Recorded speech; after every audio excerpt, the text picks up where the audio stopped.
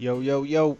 This is Brandon. Today we are going to look at 3 different ways to ink in Adobe Illustrator.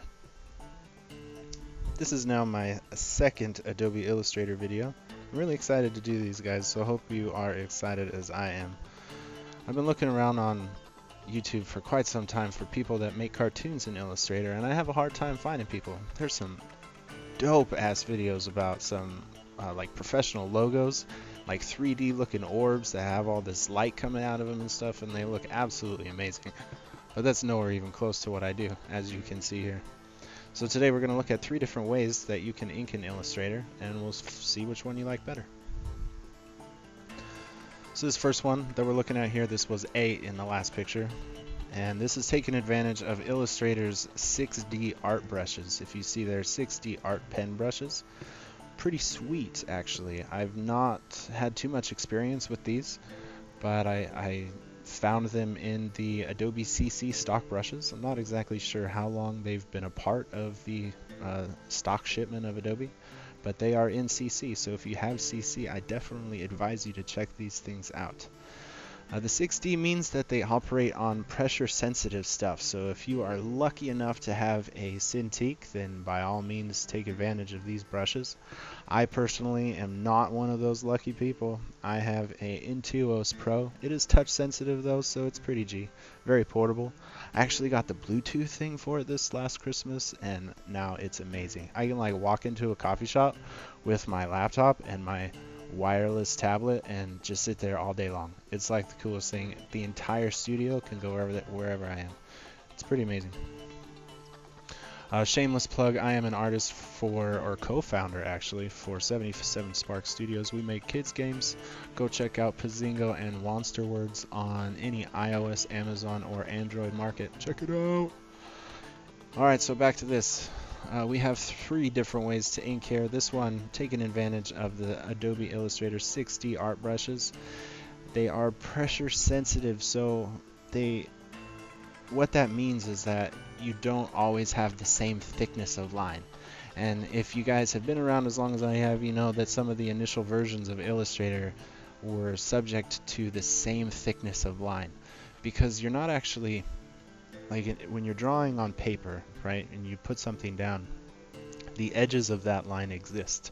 But when you're drawing in Illustrator, the edges of those lines don't really exist. It's just like a pin, like a real hairpin line down the center of these things.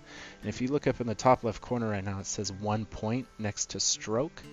That means that from the center line, the black part juts out up to 0.5.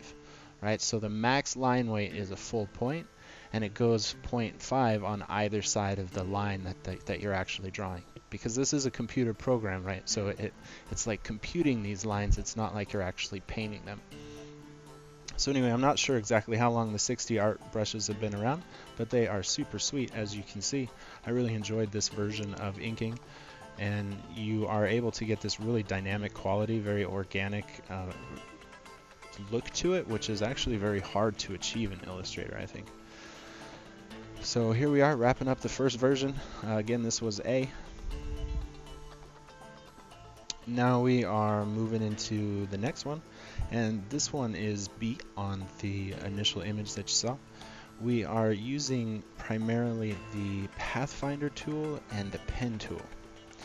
So if you look at it from a technical perspective, this is much different than the first one that we did. Because as you can see here, you're drawing out the edges of the line.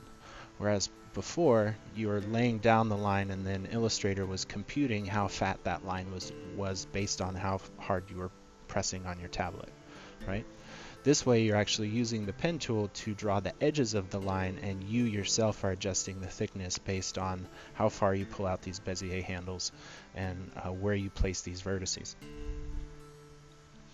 As far as the Pathfinder tool, you see I used that for the circles in the eye bolt there, I guess. I'll use it again for the ear. And the Pathfinder tool has an upgrade to it. I know I should know what it is, and a lot of people that have come to Illustrator after me probably use it all the time and tell me that my use of Pathfinder is ancient. So definitely check it out. It's like the merge tool or the shape tool, something like that. But it's for like Illustrator Touch. So if you have like one of those Microsoft tablets, I'm sure there's a couple other things that it works on now. But so anyway, this way takes substantially longer than version A, as you can imagine, because you're kind of drawing each line twice since you're drawing the edges, and you're adjusting these vertices in the length and the direction of these Bezier handles. So the first way took about 35 minutes, I think. This one is right in and around an hour 15, hour 20. So it does take a lot longer. I think it's a little more traditional in just the way that Illustrator has worked in the past. A lot of people that have used Illustrator for a while may do things this way. So a little bit about this character here. His name's Radigan, just a guy that I came up with recently. He looks like a rat and he's got a big ass gun, so I figured that was appropriate. Radigan. A couple weeks ago I drew this pig. He had a machine gun and an army helmet, and he was like crushing his skull, and he was all pissed off looking. And I got a pretty good response on a lot of the social networks that I'm involved in, so I'm continuing this whole idea of anthropomorphic warfare through the end of the year. And I think it's going to be pretty sweet. So the whole idea is that, you know, by January 1st of 2017, I'm going to have this cast of just a butt ton of characters, right?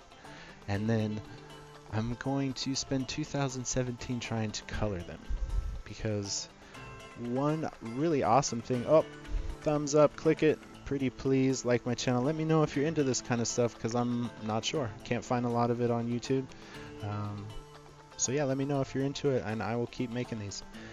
And what you would be in store for is, again, this animal warfare. We're going to create this huge amount of anthropomorphic war-ready characters, and then in 2017 we're going to come back and color them all, because this Illustrator program is pretty fantastic in that it just makes really crispy artwork, right? I mean, that's the thing that I love about it. That's why I'm drawn to it. I mean, not to mention I make mobile games, Pathfinder Tool, go check it out. And I have to export in a lot of various sizes because, I mean, Apple has that crazy Retina display, and then Google has all these really a ton of different sizes of screens, right? So we have to export our art in all these various different sizes. In Illustrator, there's no relative size, so it really helps out. But anyway, it's really crispy, and I love the crispiness of it. And I find it hard to color and keep the crispiness. So next year we're going to take a look at how to color and keep the crispiness. So stick around and we'll look at that. Here, if you look, I drew this actually on pen and paper using a Copic brush pen. Check those out, they're really, really sweet. So you can get a really dynamic line based on how hard you press. And I just imported it through the Apple AirDrop and the picture viewer, Control C or Command C, Command V. And then I went ahead and expanded the image trace, which is where you get these lines here. So these are actually hand-drawn lines that were basically traced by Illustrator. So this is option C from the original image. Go ahead and take a look. That was actually the fastest one because I couldn't figure out how to record myself drawing. So if you guys know how to do that, let me know in the comments. But here we go. Here's the final version, ABC. Let me know which one you like best. See you next time.